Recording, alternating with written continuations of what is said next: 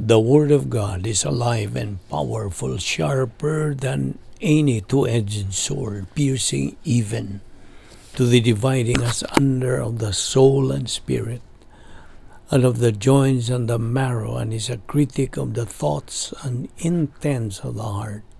All Scripture is God-breathed and is profitable for doctrine, for reproof, for correction, for instruction in righteousness, that the man of God might be mature, thoroughly furnished unto all good works. Welcome once again to our Bible study through the YouTube of the Balbido Evangelistic Ministry. We are still focusing our study on the problems in life being part of God's plan. This is where we stopped last time. In the Exodus, the Jews saw Pharaoh's soldiers. So when they saw the Pharaoh's soldiers, that was the problem. But Moses saw the solution to the problem. The Jews were victims of the fear-panic ploy. Fear and faith are mutually exclusive. Adversity, as we have said, is the outside pressure of life. Stress is the inside pressure of life. Adversity is inevitable. Stress is optional. You see, every believer should take the responsibility for every decision he makes. Also remember, human solution is no solution. Only divine solution is the real and genuine solution. The next point we'll take up is the third categorical problem, which is rejection. Well, rejection by our friends, rejection by our loved ones. Now, when you are rejected, what do you feel? The answer is self-pity. Then you become depressed, right? When we are rejected, that means somebody is rejecting us. So there is a rejecter, just as there is a rejectee, meaning discarded, set aside, excluded, eliminated. So there is a problem in being rejected, right? One who is rejected becomes stressed, and he feels jilted or dejected. This is destructive to the spiritual life. But if a believer has personal love for God the Father, this is not a problem to him. In other words, the believer needs to have Bible doctrine metabolized in order to avoid being affected when he is rejected in life. In terms of rejection, there is a rejecter and there is a rejectee. It's either you are the rejecter or the rejectee.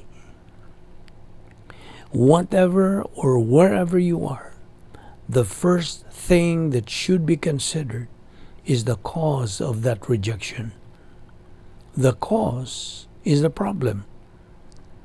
When it comes to problems, you either use God's 10 problem-solving devices or your own human problems device. But remember the principle, human solution is no solution. Only divine solution is the real and guaranteed solution. We have our volition to use, so it's a matter of choice. You must consider this principle. Adversity is inevitable. Stress is optional. A rejectee is the one being rejected. A rejecter is the one who rejects. Now, we believers are admonished by God's Word to be persistent in the cognition, metabolization, and application of Bible doctrine, and let it circulate in the stream of consciousness. You see, in the life of a believer, there are many problems that would crop up.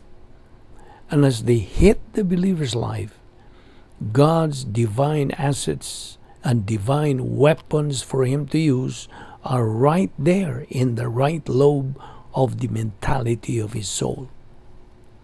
It is for the believer to make the outside pressure of adversities internally and become stress to him, or respond them with the use of God's or God the Holy Spirit's enabling power. Hence, it all depends on the believer's volition. Now, we have said that there are 3 stages of reactions. Number 1 is denial, number 2 is repression, and number 3 is projection. You know what? We believers are admonished to be sure we are inside the operational divine dynasphere, so that when we make any decision, we are inside the area of strength. Surely our decision would be right and good. Our reaction to rejection will complicate our life. Thus, forget Bible doctrine to use, we become miserable. Let's not forget one thing in terms of this: impersonal love. When we use this feeling of the Holy Spirit love, your spiritual life continues to be solid and moving forward. Life for the believer becomes complicated when he fragments because of reaction to rejection. Now, what do we mean by iconoclastic arrogance?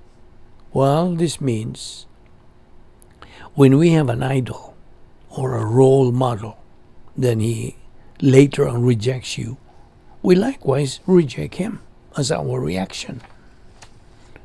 We have already said that there is a problem in being rejected in life. Remember, if there is a rejecter, there will always be a rejectee. Once the rejectee reacts to the rejecter because he has nothing to lean on, nothing to use in his being rejected, he becomes a loser. Thus, the believer needs to have Bible doctrine in his soul, so he would be able to respond, not react, to the rejecter. The believer has to learn, metabolize, and apply Bible doctrine to be a winner in this area of being rejected. In short, he should learn the 10 problem-solving devices that God has provided him to use. We have to extrapolate all the doctrinal rationales when facing any problem in life. Yes, there are myriads of problems, be it in marriage, in business, in peers, etc. And we need not react to those problems, but just respond. Respond with metabolized Bible doctrine, like personal sense of destiny, impersonal love, etc. Extrapolate them and apply the pertinent doctrines to any particular problem. We are going to continue in our discussion on this tomorrow.